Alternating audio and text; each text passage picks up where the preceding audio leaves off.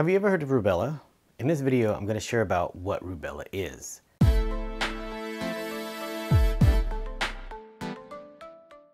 If you are a returning visitor, then welcome back, and a big thank you for your support. If you are new here, then let me welcome you to my YouTube channel and to my nursing channel.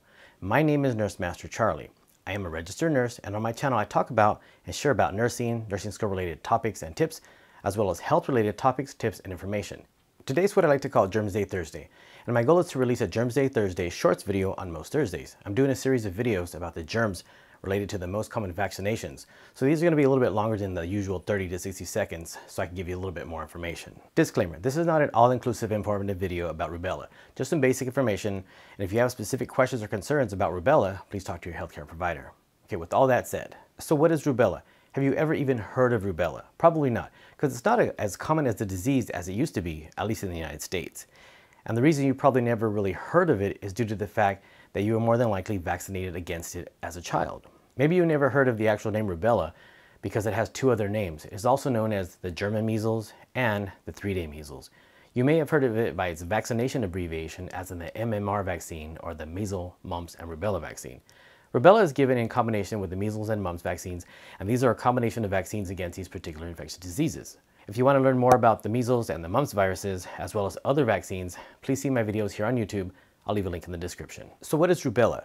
Rubella, or the German measles, is a rubevirus and belongs to the Bacterovirinae family. It is actually an enveloped, positive-stranded RNA virus, just in case you were wondering. Although rubella is also called the German measles, it is its own distinct and separate virus, totally unrelated to the measles. So where did rubella come from?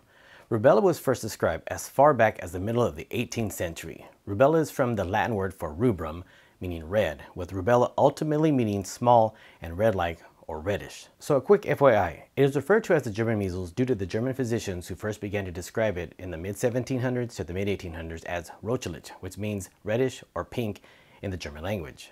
Take note, I'm talking about rubella, or the German measles, or the 3-day measles in this video, not to be confused with rubeola, which is another name for the measles, which is a totally different and unrelated virus. In 2004, rubella had been considered to be eradicated from the United States. So why even talk about it? Well, that would be because it has not been eradicated from the rest of the world. And whether people from the US travel to other countries where rubella exists, or those people from other countries come to visit the United States, that's how it keeps resurfacing to this present day. Of all the cases in the US after 2012, it was due to this worldwide travel. History of rubella. The rubella virus was first isolated in 1962 and a vaccine developed in 1969. Prior to the development of the rubella vaccine, rubella was a common disease that mainly affected young children. How is rubella transmitted, and what are the complications of rubella? The rubella virus, as with many viruses, is transmitted through the air via droplets when a person coughs, sneezes, or even through talking, but also through direct contact of secretions from the mouth, throat, and nose, making it highly contagious. The most problematic form of transmission of rubella is in women who are pregnant, who directly pass the rubella virus through the bloodstream to the unborn fetus. The rubella virus can then cause birth defects and complications, and also death of the baby. Prior to 1969, and with no immunization for rubella at that time, in 1 year, rubella caused 2,100 newborn deaths, almost 20,000 defects or disabilities, and more than 10,000 miscarriages, and 20,000 cases of congenital rubella syndrome. So what is congenital rubella syndrome, also known as CRS? CRS occurs due to the rubella virus being transmitted from the mother to the fetus in utero, leading to miscarriages, brain and heart defects, blindness, deafness, cataract formation, learning disabilities, autism, thyroid issues, and stillbirths. It is estimated that congenital rubella syndrome, CRS, continues to affect an estimated 100,000 infants throughout the world due to unvaccinated mothers becoming infected during pregnancy. CRS was the sole motivation for the development of the rubella vaccine. Unfortunately, there's no cure for CRS, but there is a vaccination to prevent CRS, the rubella vaccine. What are signs and symptoms of rubella? Signs and symptoms of rubella include a rash, which begins on the face and then spreads throughout the body, a mild fever, swollen glands or nodes, sore throat, ear infection, fatigue, arthritis, and encephalitis. This is what rubella looks like. How long does a rubella infection last? The rubella rash usually lasts 3 days, hence the name, the 3-day measles, and causes gland inflammation and arthritis-like pain, which may continue for a week to 2 weeks. Children may recover faster than adults, yet many people have little to no symptoms. Prevention. How do you prevent rubella? Rubella is prevented solely through vaccination.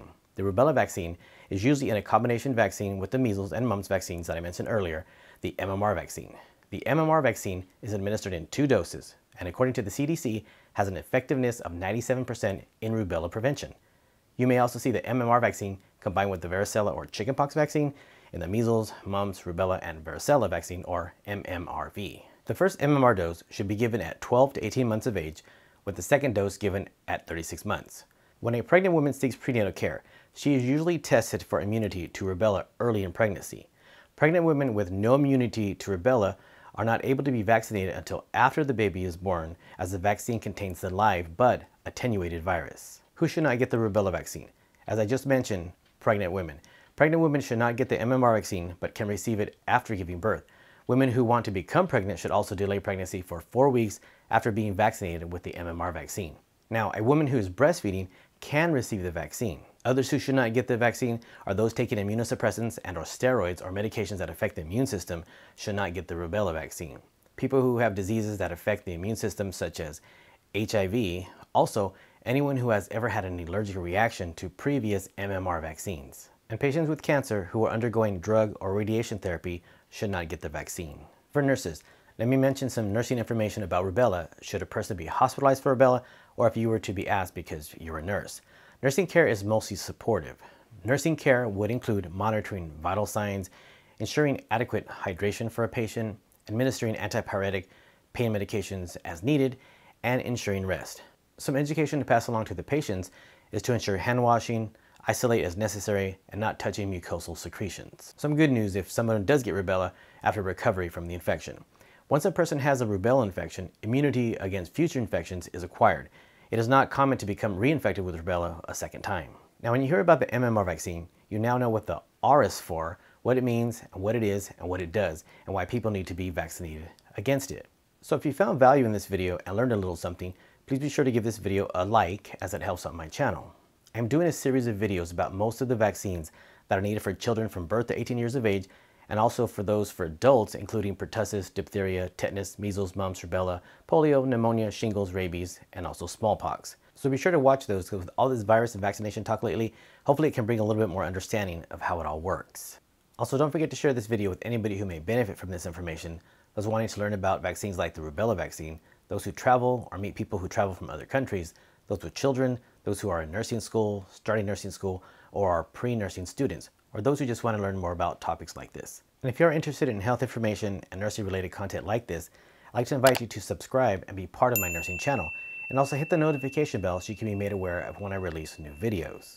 Also, please see my other vaccination related videos for information on diphtheria, tetanus, and pertussis, as well as the measles and mumps, because the more you know and the more you learn about these viruses and bacteria, the better. So please be sure to find me on most Thursdays for a new Germs Day Thursday video. If you are interested in the equipment I use to make my videos, I'll have some links in the description below this video, just in case you need something and or maybe you want to start your own YouTube channel one day. So if you decide to buy something from Amazon, for example, it does not change the price you pay. I just get a small commission for directing you their way. So until the next video, God bless and goodbye. Thank you for watching.